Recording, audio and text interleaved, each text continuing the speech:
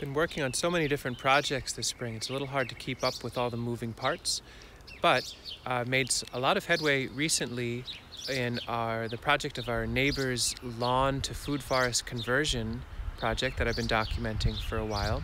And it's been a little bit since I've made an update, so I'd like to share some notes on that. We had a really fruitful conversation last night and some exciting new plans are in the works. So I'll show what we've done in the last few weeks and what we're thinking about doing in the very short term. Definitely feel free to check out the earlier videos in this series if you want some context or some background. But what I'd like to do in this video is really focus on how the plants are establishing that we've added in this spring. I mean, it's still very early in the season, so there's not a whole lot of dramatic development happening, but a lot of plants are leafing out. A lot of the experiments that we're trialing with the ways we've planted hardwood cuttings are working nicely. We've added some Seaberry and some other great elements on the southern end that's starting to develop actively. So I'm going to show you what's going on. This area under the pin oak is moving along slowly, but that makes sense. This is a more shaded and cooler spot, but certainly it's very promising. All of the hardwood cuttings, so these are all cuttings that were put in with no roots whatsoever, and they're actively leafing out beautifully. I plan on making a video going into more detail in this soon, but you can see some of these cuttings have flower buds on them. I'm going to let them go for now because they're still small, but sooner than later, one of the management tasks will be to go through any of these plants that are just established as cuttings this spring and pick those flowers off so they can focus on making leaves and roots rather than flowers and fruits. I went through and added a little more mulch around these cuttings, but that's definitely another management task for this spring, is to make sure we keep up with mowing as needed, but more than anything to really mulch around these cuttings so that as the grass starts to really come through, it can compete with these and make it harder for them to establish. Now, what I'd like to do is see between some of these cuttings, especially in the shadier area under the oak, can we just get away with not mowing in between them? Maybe a little bit right next to the driveway to keep that tidy. Maybe we're going to be adding in some more interesting herbaceous perennials like comfrey or lovage or some other nice pops of color and snack for them. Maybe a row of raspberries in here. But something that I'm seeing is because it hasn't been mowed in between these areas yet, we're getting a chance to see what will come up if we don't mow. And right now, these are all seedling apples. And so rather than necessarily just mowing with a mower all through here, maybe what we do is let things grow a bit taller, and then I can come through with a scythe and do some very selective mowing and select for some apples through this middle row, let them grow in the shade, see how they do, and then either graft them over or let this just be some wild bird food in here. Now in this area, we planted, these are black currants again, but in this case, they actually had roots when they went in. So in here, I'm seeing that flowers are just beginning to form, but since they have a root system, we're going to allow them to make flowers and get some fruit this year. It might benefit them a bit in this establishment year to pick all these flowers off, but once they have roots, and if they seem really healthy and they're actively growing, the leaves are green and looking good, we can let them fruit and give us a crop this year. It'd be nice to be able to actually harvest a few quarts of fruit in year one in this process. That's pretty exciting. It really is amazing how easily, especially black currants, establish into a landscape. Just some mulch, we'll keep adding. You know, if we do mow next to here, we'll put all the clippings next to these plants. But so far, we've had a pretty cool and moist spring. But even if we had a rough spring, these plants almost always just take. They're rooting nicely, they'll outcompete the grass. It's pretty amazing how fast that can work. Some of the work I've done in this area is I took the black currants that were here, I added more into this row, and then there's a tiny bit of a gap here, and then added in a whole bunch of rooted white currants just for some diversity of fruit. And again, these are from plants that were in our nursery that had roots, so we'll leave all of this. And talking with my neighbor last night, I let him know that come July, they'll be able to start harvesting. There's a little kid in the mix, and I bet they'll really love translucent, sour and sweet, delicious white currants. You can imagine there'll be clusters about that long of 20 currants on each cluster everywhere you see a set of flowers. So you don't have to wait an incredibly long time from establishment and systems like this before you get some crops. The dormant hardwood cuttings of the willows are starting to leaf out. They got burnt a little bit. We had a pretty hard frost the other night.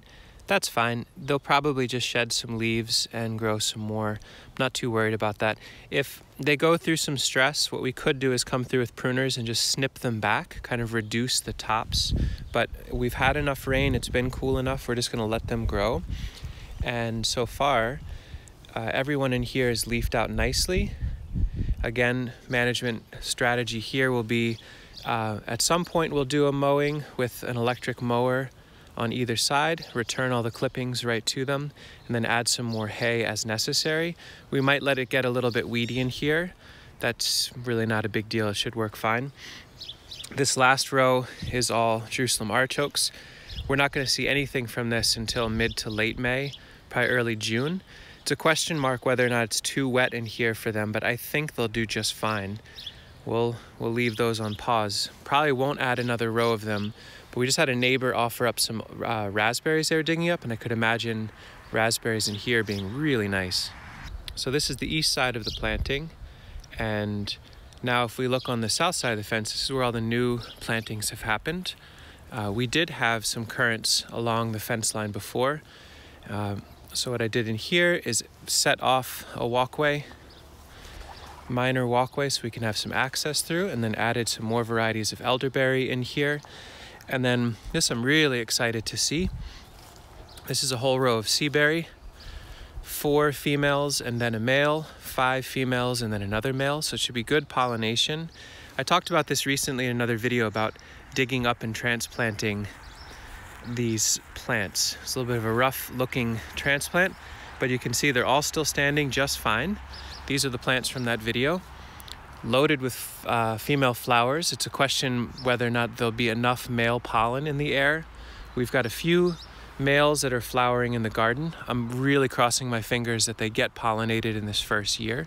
Be pretty stunning if we have 7 and 8 foot tall Seaberry loaded with fruit in year 1. On this far end, where it's incredibly wet, started doing a little bit of channeling work just to get a sense of where water can move, start aiming it through, gently moving it through, and then we banked in a bunch of varieties of willow between the neighbor's view shed and another neighbor, so eventually this will fill out to give privacy for everyone and some nice diverse beauty. So we've got the Seaberry row there, and then a nice generous walkway, which I'm going to talk about in a moment, our strategy for keeping this more productive than just a 6 foot wide strip of grass. But then we get into the next row here, and this is where some people are going to dislike me, and that's fine, but I'll explain why I did this. There is a row of autumn olive that I grew from seed, and then directly to the south, or in front of those, are double sets of seedling hazelnut. So what we're having here is a nitrogen fixing, succession facilitating, fruit medicine, bee supporting plant that is technically an illegal invasive alien, but has only proven to be an incredible ally in the process of moving early succession contexts like lawn or disturbed fields into more complex and stable ecosystems. That nitrogen will be feeding these hazelnuts. When the hazelnuts are established and have their canopy open and really need the light, we can start cutting the autumn olive aggressively to feed the hazelnuts. But in the meantime, we'll have probably harvested many gallons of lycopene-rich, exquisitely beautiful, sour and sweet fruits that we can preserve for the winter. The other strategy, the other layer to the strategy that we're going to be implementing, maybe today or tomorrow, is sheet mulching a strip through the middle of this space. So in other words, maybe a 2 foot wide strip. So we'll have 2 feet of walkway, 2 feet of walkway, and then a sheet mulch strip in the middle that will be filled with annuals. And my thinking would be to grow winter storage squash that we'll plant into compost from our chicken yards. Every 2 feet or so, we'll dump a pile of compost, seed it to winter squash, and then for the next month or two, we can mow very tightly these walkways, feed those clippings to whoever needs them, either squash or the autumn olive or the hazelnut. And then as the summer progresses, the squash will sprawl more and more, kind of fill out and block the grass quite a bit. Maybe they'll climb up the seaberry. Maybe they'll climb up the autumn olive. Certainly in the future, they can use the autumn olives as a trellis. I've had great success training winter squash up autumn olive in the past. And then in the fall, we can plant this out to a minor shrub layer in between a tall shrub layer and another tall shrub layer. Some really exciting developments is that talking with my neighbor last night, we talked about the idea of, hey, what would it look like if we were to dig a pond in this corner? It's incredibly wet. The lawn drains down slope into this wet area. It's nearly impossible to mow anyway. And he has skill and experience working with excavators, so we might look at, when the ground dries out July or August, digging out a decently sized pond, harvesting that soil and building permanent raised beds that match this planting pattern striped out into the landscape here.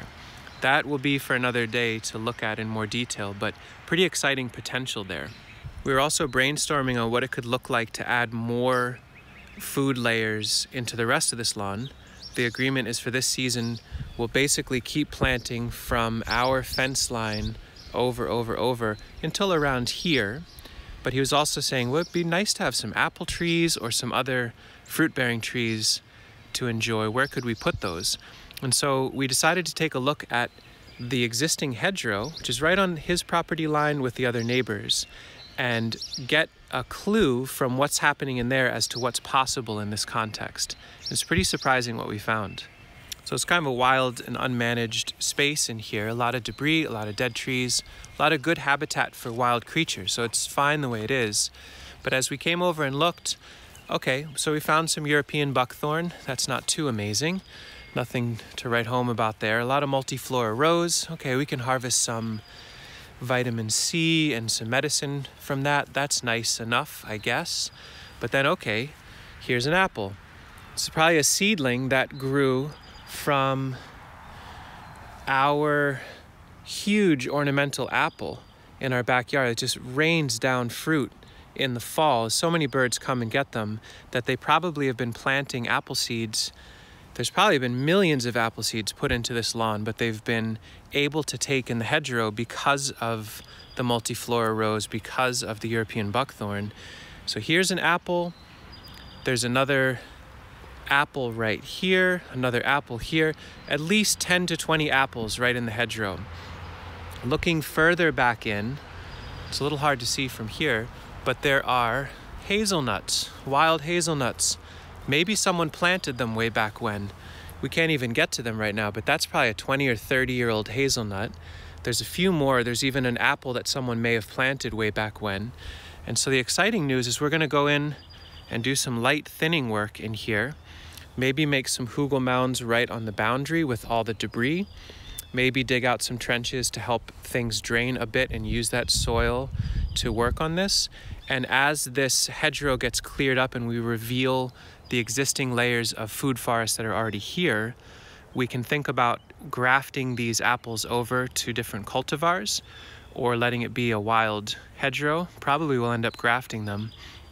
But that'll be a fun thing to document soon enough, is helping to convert this hedgerow into a release of the food and medicine it already has, and then thinking about adding in more to it.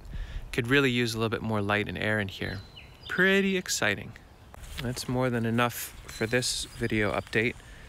But yeah, potential for a really nice pond site in here with soil being extracted and sent out into the sunny areas on contour more or less. So continue planting. Willows to provide some privacy and soak up some excess water. Seaberry to provide incredible medicine, soil fertilizing potency. A little visual barrier, a trellis for vining crops. Autumn olives to nurse up young hazelnuts and be considered an early succession chop and drop facilitator. And a trellis for other vining crops. Spaces in between to grow some sprawling, fast-growing, spreading annuals that can give us some winter storage food. whole lot happening, and it's just the beginning of year one. A lot of tiny beings waking up and getting ready to be amazing little beings, and then soon enough, remarkable large beings. It's gonna be exciting to continue to track this as it evolves. But so far, because we have been developing really scrappy DIY skills and being our own nursery for a while, and a nursery to some of you, we've been able to do this for maybe $5, $10 so far. It's because we propagate our own plants, but maybe that's an opportunity for you too. Get into cuttings, get into growing plants from seed. Today or tomorrow, we're going to be getting a half a barn's worth of old hay that someone wants to clear out, and we got permission to mulch more thoroughly in here, so that will be free as well. The lower cost we can make this, the more we can plant. So the more resiliency we have, the more there can be failure without it feeling really disappointing. It'll just be information. So consider that. Who are the allies in your neighborhood that might want to go in with you on becoming a small community nursery or supporting growing more plants where you live? Have fun with it. Connect more with the folks right around you. I hope you're all doing well and having a lovely spring. It's supposed to rain and snow and frost tonight, so we'll have to see what that's all about. But anyway, thanks for watching.